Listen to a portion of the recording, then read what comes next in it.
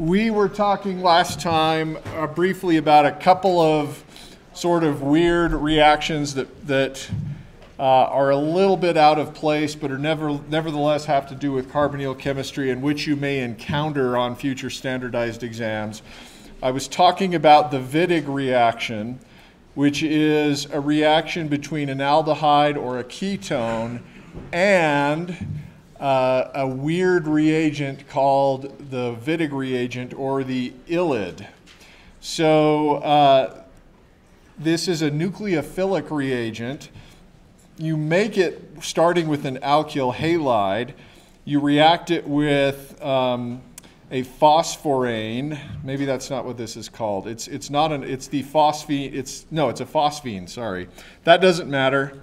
But in the same way that an NH3 compound is as an amine, phosphorus is one row down on the periodic table from nitrogen. So this is a phosphine. You don't need to remember that. I'm just writing it down so I don't forget again.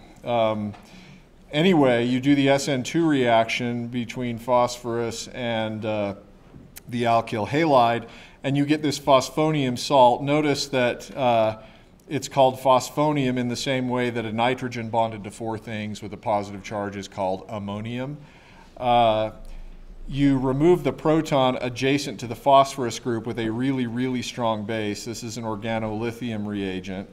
And that creates this reagent that's nucleophilic on this negatively charged carbon.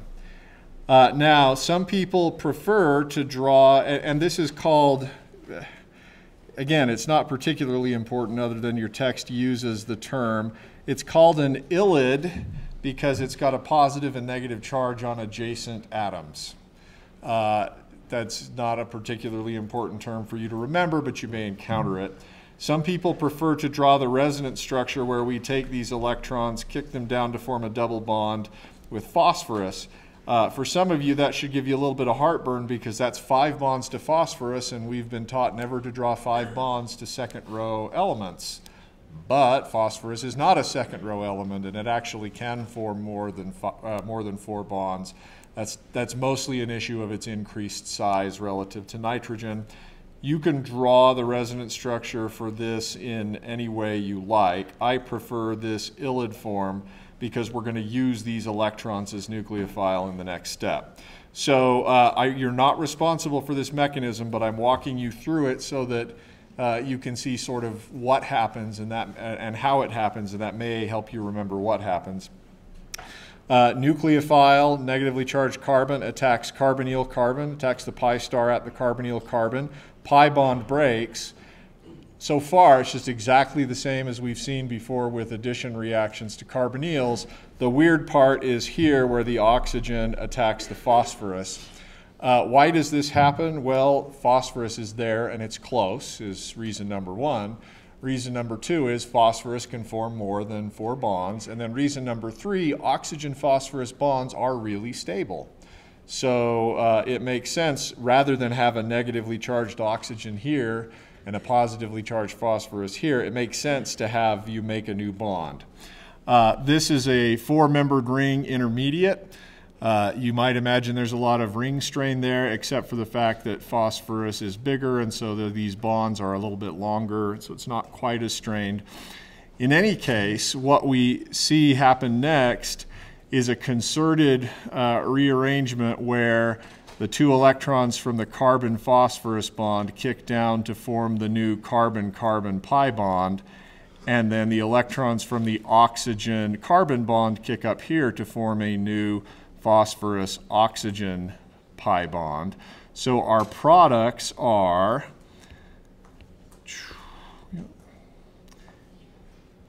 the alkene,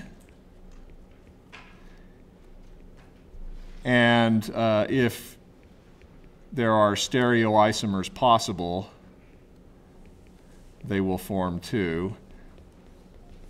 We're not going to worry about whether or not you can control whether you get the E versus Z isomer. And then the other product we're going to draw is simply the one with the phosphorus oxygen double bond. This molecule is called triphenylphosphine oxide, and it is very stable, and so formation of this product drives the reaction forward because of its strong stability. Okay, so the Wittig reaction is a great way to stitch two different parts together. Your text takes you through some retrosynthesis where you think about, it shows you a molecule like this and then says, okay, how would you have made this from via a Wittig reaction? Find the carbon-carbon double bond. If one of the two could have been made from a primary alkyl halide, you'll choose that one. We could have gotten the phosphonium salt and then the ylide. And then on this side, where the double bond was, we put the carbonyl oxygen. So that's worth a little bit of practice. It may, if you studied ozonolysis last semester, this is a reaction that can clip a double bond into two separate parts. It's not exactly the reverse of ozonolysis, but it's like stitching two separate parts together via a double bond. So you can sort of think of it that way. Okay, anything you want to ask about that? Mostly what I want you to know is how to predict products or think backward from product to starting material. I'm not going to ask you about the mechanism.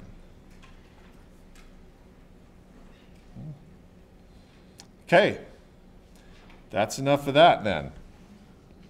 So we're going to spend a little bit of time today on chapter 15, which is about acids and bases, and then we will move on to chapter 16, which is about nucleophilic acyl substitution, or what happens when you add to a carbonyl compound and the tetrahedral intermediate has a decent leaving group. Okay, so chapter 15 is about carboxylic acids and nitriles. I'm going to say basically nothing about nitriles. I showed you a reaction last time that involved a nitrile, and other than that, we won't talk about it. But let's briefly talk about carboxylic acids. This is a review from 351, and so we're not going to spend a lot of time on this. I expect you to be able to reason through why, for example,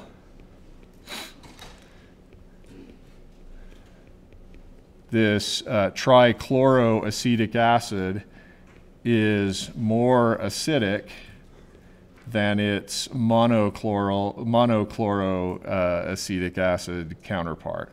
So the pKa of this proton here is like 2.8. The pKa of a carboxylic acid proton is around 4. I don't actually have in my notes what the pKa of the trichloro is, but it should be around 1, maybe close to 0. Okay? The more electron withdrawing groups you put adjacent to the carboxylic acid, the more acidic it is. Remember that when we're judging the acidity of compounds, we always draw the conjugate base. More acidic molecules have more stable conjugate bases. What makes a conjugate base more stable? Well, it spreads out electron density either via resonance or via an inductive effect due to nearby electronegative groups. In this case, the more nearby electronegative groups you have, the more you generate an electron-poor carbon alpha to the carbonyl carbon, and that tends to pull electron density away from the negatively charged conjugate base. If the conjugate base is more stable, then the corresponding acid is more acidic. That's hopefully you got that. Any questions or issues? Okay.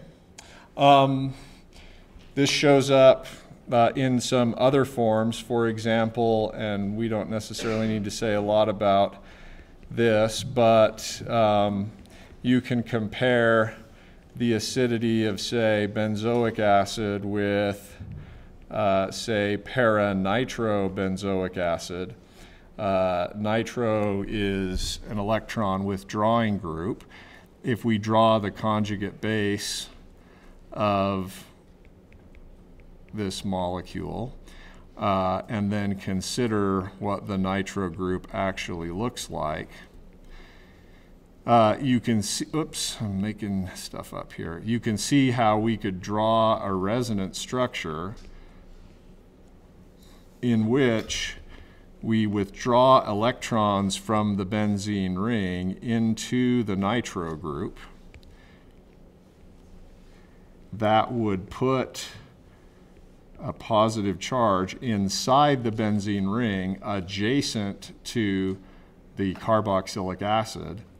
Now, this positive charge can't stabilize this negative charge via resonance. There's no way to take this negative charge and kick it down into the ring, but it can be adjacent to that group and pull electron density away as though it were a very electronegative atom. And that can stabilize the conjugate base and make the molecule with the nitro group more acidic.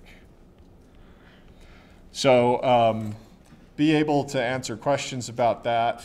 If you need some review, go back to Chapter 2 or read more thoroughly in Chapter 15. I want to talk about something now that I'm not sure whether or not you got in 351. Great. Excuse me, went down the wrong tube. I'm really not emotional. It's just that I'm coughing. I just get so verklempt when I'm talking about organic chemistry. It's so near and dear to my heart. Okay, so when you were in general chemistry, and I'm probably misspelling these guys' names, you maybe learned about the Henderson-Hasselbalch equation. And you may be groaning inside, and if you are, that's fine. You probably use this as a way to ask the question, if I want to make a buffer whose pH is a specific value, how much of an acid versus its conjugate base should I mix together to hit that pH exactly? And that's useful, but that's sort of I don't know, that's sort of maybe terrestrial level use of the Henderson-Hasselbalch equation, in the sense that most of you are not going to be making buffers. I suppose if you work in a biochem or cell bio lab, you may be making buffers, but that's not particularly hard. However, we can use this equation to understand whether or not a particular acid should either be in its acid form or conjugate base form at a particular pH. So I'm just going to show you where this comes from. Please do not worry about memorizing the derivation. I like to show you the derivation because I sometimes can't remember the equation myself unless I derive it. So there's an equilibrium constant in the equilibrium between an acid and water versus hydronium and the conjugate base of the acid. This equilibrium constant is equal to the concentration of hydronium times the concentration of the conjugate base divided by the concentration of HA and the concentration of water. Probably in general chemistry they told you something like the activity of water is 1, so therefore we're just going to drop it out. That may be true, but we're going to pretend like it's not, and the math actually works out, so we're going to just forget about activity and activity coefficients. If we take this water and multiply both sides by the concentration of water and treat it like a constant, we can rearrange this equation as follows. The reason that's reasonable to do is because at any reasonable concentration of acid and conjugate base, the concentration of water is constant. Pure water is 55 molar, so it's pretty hard to change that even by a large amount at any pH at all. So we're going to treat that like it's constant, and we're going to call this a new acid dissociation constant, Ka. By the way, you may have been tempted to draw this in the past as Ka equals H plus A minus and HA. If you've done that, that's fine, but you're going to not do that anymore. An acid doesn't just dissociate. It doesn't just go to proton and electron. There's, in water, no such thing as a proton floating around by itself. In water, what happens is water acts as a base and removes a proton from the acid. Okay, good on that? So I'm going to erase this blasphemy over here, lest you think that it's reasonable. All right, so we got our equation for Ka. Now I'm going to define pKa as the negative log of Ka. The reason we do this is because Ka values vary from 10 to the minus 40 to 10 to the 15, and we don't really like to use exponents if we can avoid it. We're lazy, and so we're using a log to make the numbers easier to deal with. We're using the minus so that pKa tracks with free energy. That is, negative values of pKa are for good acids, whereas positive values of pKa's are for less good acids. We'll also recall the definition that pH equals minus log of hydronium concentration, such that high pH means very low hydronium concentration. All right, so let's take the minus log of both sides of this equation. pKa equals minus log of this quantity. And if you use some properties of logarithms, which we don't need to review, you can rearrange all of this to pH plus, or rather, let's see, minus log of A minus over HA. Alternatively, you could rearrange this to pKa minus pH equals log of acid concentration divided by concentration of conjugate base. All right, I'm doing some things quick in there with respect to logarithms and some logarithmic properties. So don't worry about it if you're not following it. The most important thing is how we deal with this equation. And we're basically going to determine what the ratio is between an acid and its conjugate base. We simply must compare the pKa of the acid to the pH. So this is a new use that you maybe haven't encountered before. Why does this matter? Why would you do this? Who in their right mind could possibly care about this? Well, people in my lab do, because I make them. And this is a crude drawing of an alpha helix. And I'm going to draw some of the side chains that occur on amino acids in a protein. We'll come back to this, but it's useful. And I'm going to draw these amino acids in their fully acidic forms. And then we're going to consider what form is the major form at physiological pH. So the amino acid lysine has an ammonium group on the side chain. That's lysine is letter K if you know your amino acid codes. The amino acid alpha, beta, gamma, delta, or arginine has a pKa of 12. It's got a guanidinium group. The pK of the ammonium group is like 11. That's the amino acid R, which happens to be the pirate's favorite amino acid.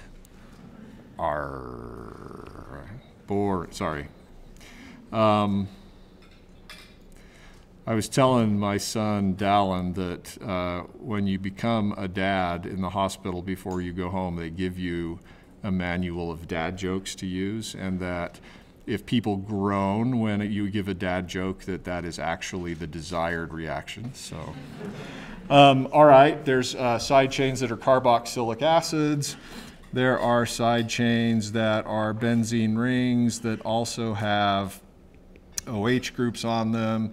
And there are more, let's see, exotic side chains that look something like this. Oh, we're getting email. That's embarrassing. Close. Okay.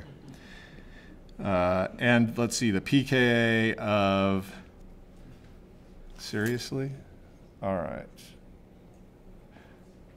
I'm very sorry.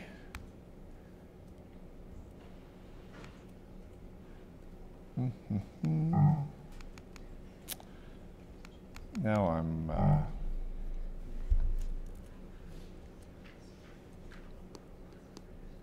male quit. Okay, sorry about that. So I'll show you the acidic protons on each of these groups. One is one of those protons, one of these protons, that one, and that one. And I'll write the pKa's by each of them. This one is 10 and this one is 6. Do I care that you memorize side chain structures? No. Do I care that you memorize pKa's? No. But given a side chain structure and given a pKa, do I care whether you can figure out if the side chain should still have its proton or not? Absolutely. So let's look for each of these, okay? Let's suppose that we are in the cytoplasm or in the extracellular matrix and the pH is 7.4. Let's go acid by acid and use this equation to determine what happens. So pKa is 11, pH is 7.4. 11 minus 7 is a positive number. Then what should the ratio inside that log be if it equals a positive number? Greater than 1, less than 1, equal to 1. Greater than 1, right? So that tells you that if pKa is greater than pH, the acid form dominates and the proton is still on. Okay? So at pH 7, what should be the form of the side chain shown here for lysine? It should still be in its acid form. How about for the arginine side chain, pKa 12? 12 minus 7 is a positive number, so still the the acid form dominates. And what that tells you is these two side chains are positively charged at physiological pH. That is critically important because positively charged groups tend to be on the surfaces of proteins rather than on the inside, where they can be on the surface they can be surrounded by water molecules, and they can also engage in interactions with negatively charged side chains. So this is really important for protein folding and structure. How about this carboxylic acid side chain? 5 minus 7.4 is a negative number, so which form dominates? Conjugate base. So that side chain is going to be negatively charged at physiological pH. So that negatively charged amino acid side chain could engage in a salt bridge or ion-ion interaction with either of these. How about this one? pKa 10, acid form or base form at pH 7? Acid form, right? So that proton is still there, so that group would be neutral. How about this one? pH of 7, pKa of 6. The base form should dominate, but by how much? Not a whole lot. Remember that log units are sort of successive factors of 10, so 6 minus 7 is minus 1.4. That tells you that there's maybe 10, maybe a little bit less than 10% acid form and maybe a little bit more than 90% base form. This is important actually because this side chain needs to access both positively charged forms and neutral forms to do chemistry in the active sites of enzymes, and we'll see examples of that a little bit later. So be prepared for me to draw a horrendous looking scary molecule with lots of different acidic groups on it. Be prepared to look at a pKa table and be able to identify groups that could exist in an acid form or a base form, and then use the pKa to determine whether that group is going to still have its proton or not. In particular, I really am encouraging you, if you struggle with amines, let me just show you a problem that people encounter when I do this. When I give a problem like this, I often show the amino acid in its neutral form. And that's particularly troublesome for amino groups because amino groups have two different pKa's. The pKa for going from the neutral amine to the negatively charged amide is 38. In contrast, the pKa for going from the positively charged ammonium to the neutral amine is 11. So you can see that if you got the wrong pKa, some people will look at this problem and say, oh, okay, well, that pKa is 38, therefore that proton is still on and this group is neutral. Well, I agree with you that that proton is still on at pH 7, but then so is that one. So at pH 7, it's actually going to be positively charged. So be careful. Be aware of the fact that amino groups have a positively charged ammonium form, and that you need to consider that in these kinds of problems, okay? I'm not sure if there's a problem on your practice exam that looks like that, but I can post one on the content page of Learning Suite so you can get an idea of what I've done previously. Yes? So maybe it's not relevant, but can you scroll back up real quick? I'm just a little confused. How does your amino group, the first one on the left, have or is it more acidic than the one right next to it, even though the other nitrogen has greater percent S character due to the double bond, right? Would that make sense? Okay, yeah, so I think the comparison is between this sp3 hybridized nitrogen versus this sp2 hybridized nitrogen.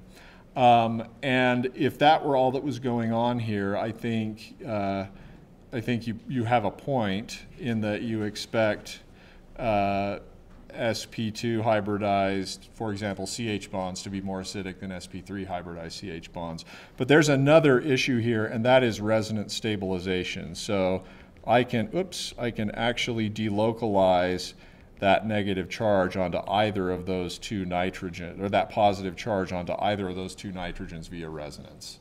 So yeah, you can have resonance stabilization of a positively charged acid that spreads out and stabilizes the positively charged form. Okay, other questions? Yeah. So let me just make sure I understand fully the whole thing with the pKa. Basically, pKa is greater than pH, the acid dominates and the hydrogen stays. If pKa is greater than pH, the acid dominates, the hydrogen stays. Yes. Yep. I hesitate to memorize words like that because I'm sure I'll get it wrong. So I derive the equation every time. Or I get so used to it that I just, I've got it in my head. Anyway, this will take some practice, but be sure you can do that. It will be useful to you in biochemistry. It will be useful to you in future biology classes. I now want to show you just a couple of important acid groups that you might encounter in biology. One of them is the phosphate family. So here is phosphoric acid. That's the structure of something that you've probably written before as H3PO4. The pKa of the first proton, of course all of these are equivalent, the first one to come off is 2.2. So at physiological pH, that proton should not be there, right?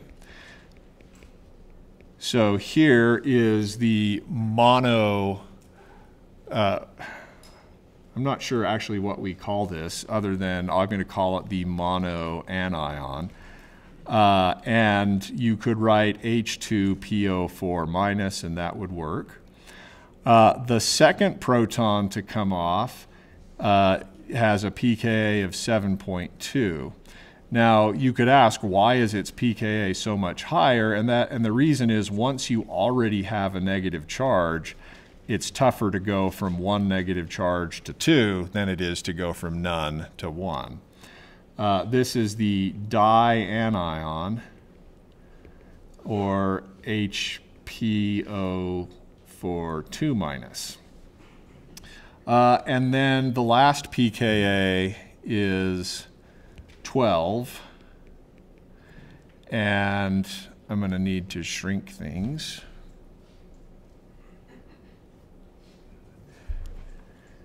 The last pKa is 12, and that will take you to the trianion,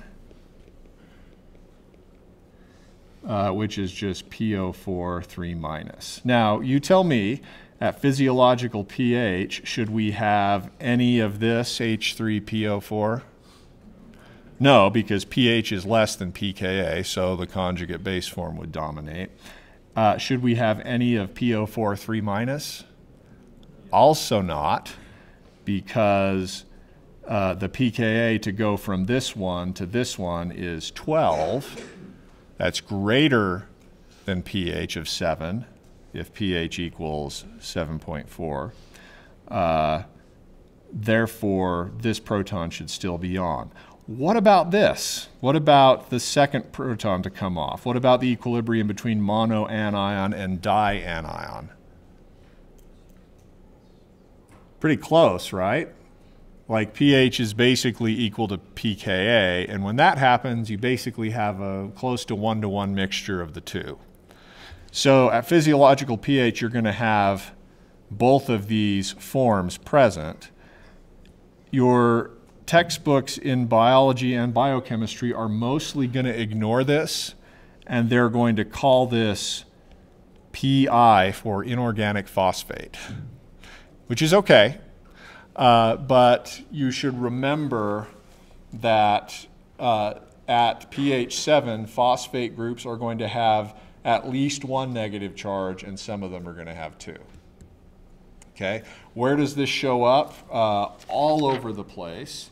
So, for example, when we get to talking about glycolysis, we're going to draw glucose 6-phosphate, which glucose is a cyclic hemiacetal, like we just talked about, but there's a phospho group on the 6-hydroxy group.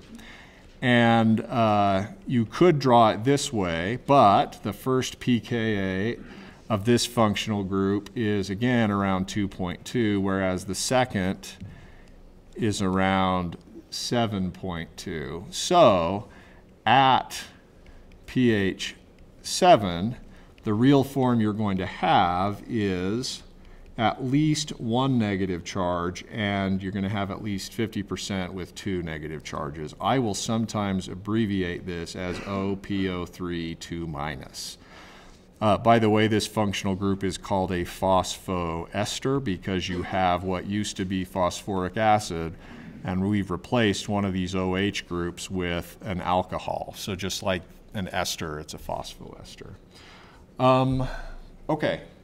DNA is similar, so, and this may be the first, I don't know, maybe you already know this, but this, I'm going to draw just the phosphate backbone of DNA. These are sugars which are themselves attached to the familiar bases. But you've heard of DNA and RNA as being called nucleic acids. This is why they are acids. Have you ever been perturbed by that? You call them acids, and yet if we focus on these bases and base pairs, we're just talking about different parts of the molecule, right?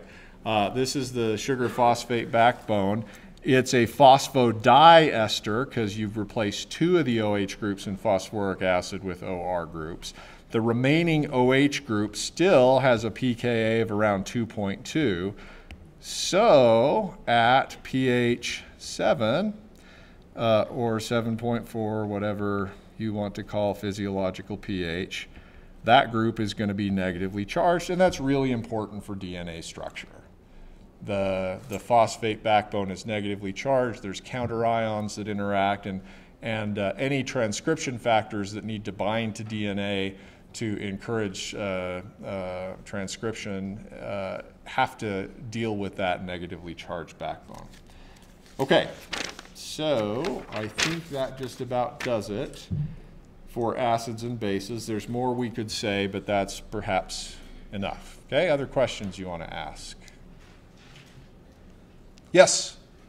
So, when it's just a phosphoric acid and it's in physiological pH, is it only like the oral right H that as 2.2, or is all the H's how much you see 2.2 and so on? Okay, the question is here, are all of the H's 2.2?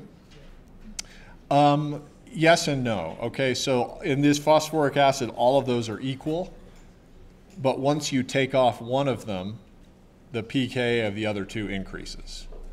Because once you have one negative charge, it's harder to get two. So if you had 3 moles of phosphoric acid, would like they all split up into one that like each one's a different stereoisomer? That's a good, let's see. So if you had 3 molecules of this phosphoric acid, is it a stereoisomer if it gets this proton versus that one versus that one? In this case, no, because if you made a model, each one of those you could rotate and it would be the same thing. Yeah. Okay. Others? All right. So let's now move on to carboxylic acids and nucleophilic acyl substitution.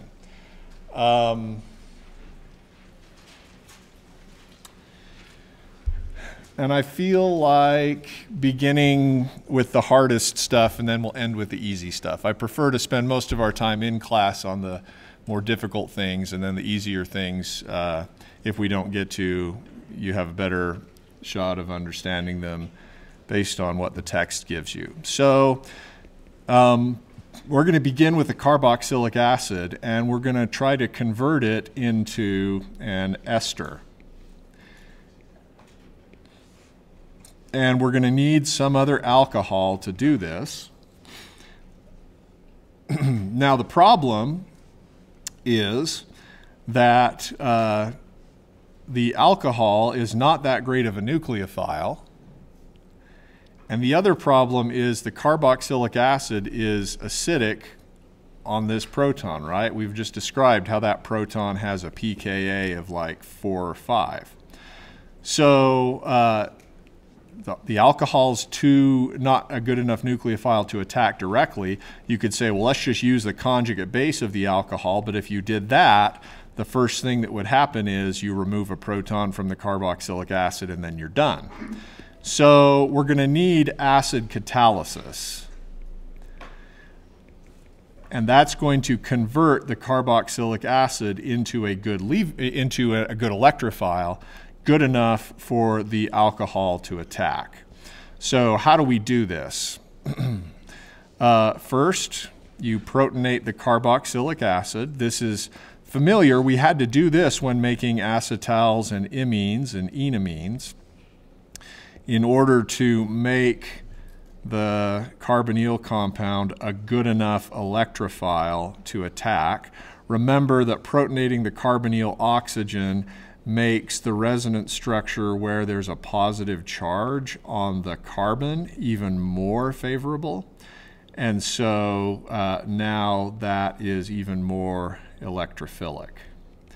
Electrophilic enough for the alcohol, to attack.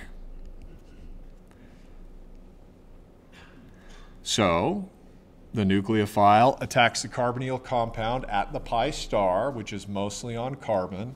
Attacking the pi star breaks the carbon-oxygen pi bond. So far, this should be totally familiar and look very similar to things you've seen previously. That will give us a tetrahedral intermediate. Now, as we look at that tetrahedral intermediate, I'm going to use the color green for a good leaving group. And right now, it's that protonated alcohol that is the good leaving group. But if you look at where we want to end up, we want that alcohol group to stay in the molecule. So we've got to do some proton transfer. We've got to do the proton transfer shuffle in order to change who's the good leaving group. Fortunately, we have the conjugate base of our acid, which can remove a proton from the protonated alcohol. That gets us to this tetrahedral intermediate where suddenly nothing is a good, sorry about that. One of those is an OR group. Nothing is a good leaving group. And then our catalytic acid can protonate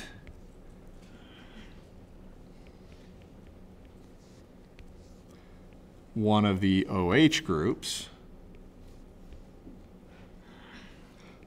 thereby turning it into a good leaving group.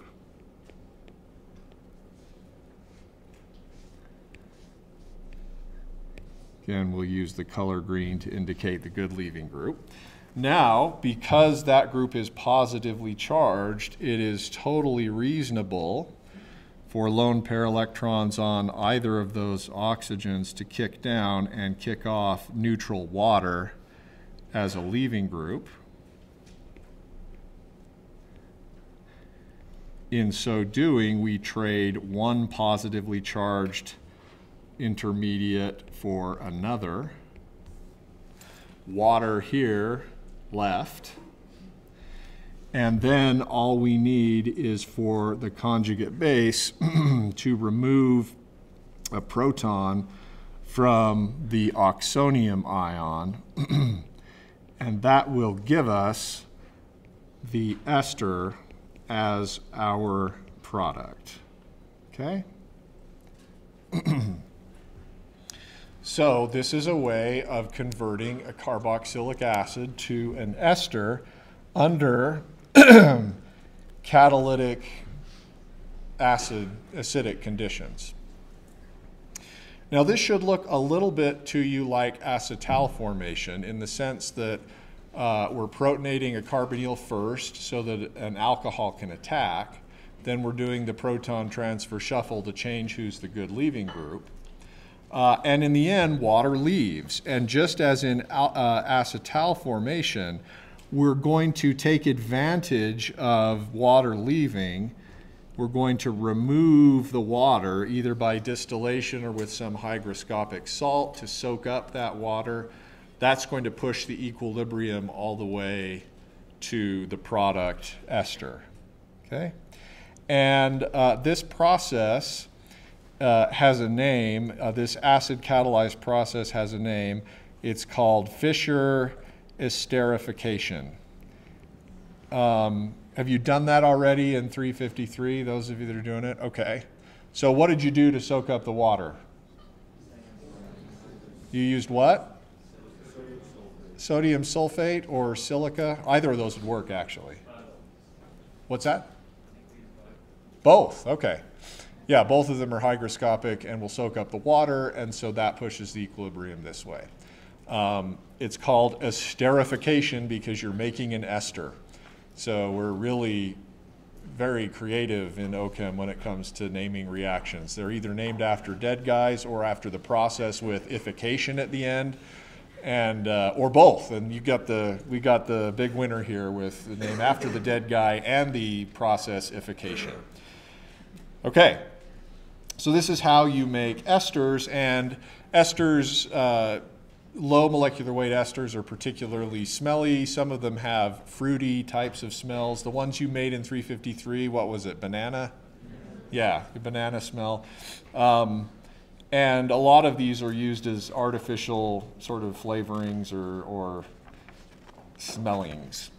Now, it turns out you can run this reaction just as with acetal hydrolysis. We can do ester hydrolysis under exactly the same conditions, except we're going to use an excess of water. We're going to use an aqueous acid, hydronium, and an excess of water. That's going to regenerate the carboxylic acid and the alcohol.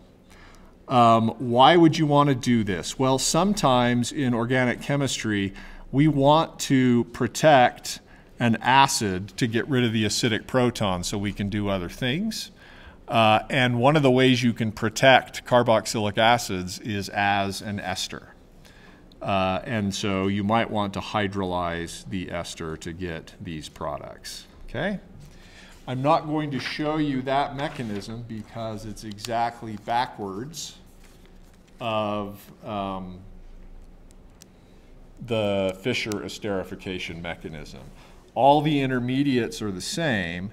You would simply need to start at the end, protonate the carbonyl group, have water attack, proton transfer to choose who's the good leaving group, and then alcohol leaves, okay? So it's probably worth your time to take a moment in your studies and try to draw this mechanism in the reverse. And if you have a hard time doing that, you need to come talk to me or one of the TAs and they can walk you through that. All right, there's another way to break apart esters, and this one's historically very important. You could call it ester hydrolysis under basic conditions, which is a lot of words. We will also call it saponification, and it's called saponification because this is the reaction that our ancestors used to make soap from animal fat. So how does this reaction work? Well, you have an ester, and then you use a strong nucleophile in the form of hydroxide and water. OH minus is a strong enough nucleophile to attack the ester directly. That generates a tetrahedral intermediate with a negative charge on the oxygen. These electrons could now kick down and kick off either OR minus or OH minus. If we kick off OH minus, that's just going back to the starting material. If we kick off OR minus, we generate the carboxylic acid and the negatively charged alkoxide group. Now, the reason this reaction works so well is because as soon as OR minus leaves, you now have an acidic proton. So it's very easy. I guess I'd better draw that out. It's very easy for electrons on the OR minus to remove a proton, this proton with pKa around 5. And that's essentially irreversible because the conjugate acid of the alcohol has a pKa of 16. So the equilibrium constant is something like 10 billion or something like that. And so this step is no longer reversible. You don't have to play with the equilibrium at all. You get the alcohol and then you get the negatively charged acid, which you can protonate again in aqueous workup simply by lowering the pH. So that's called ester saponification. We do it all the time in the lab, but the most interesting thing, I think, is to consider what happens with fats and oils when you do this. Unfortunately, we are out of time, so we will pick up that discussion next time. Have a good Wednesday, and I will see you Friday.